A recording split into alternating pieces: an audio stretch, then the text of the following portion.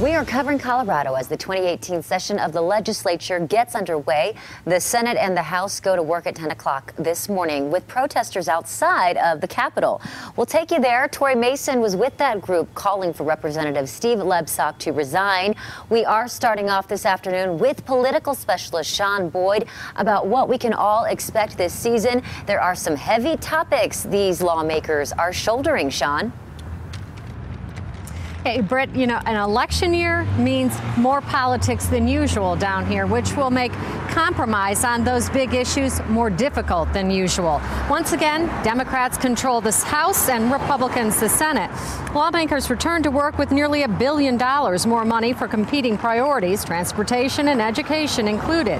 They also return under a cloud of controversy. Over the last few months, we've seen the arrest of one lawmaker, a special session to fix a law impacting special districts that ended with no fix, and 4 lawmakers accused of sexual misconduct, something Speaker of the House Crisanta Duran touched on in her opening speech.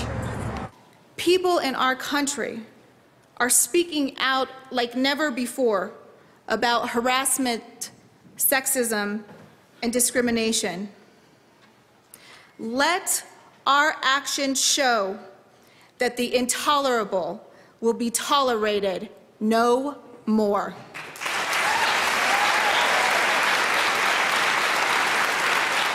Look for bills addressing sexual misconduct this session. Among the other legislation we'll be following, you've heard of lemon laws. One lawmaker plans to carry a bill that creates a lemon law for pets. Think puppy mills. I'll have more on that at 5 and 6. Live at the Capitol, Sean Boyd covering Colorado First. Sean, thank you very much.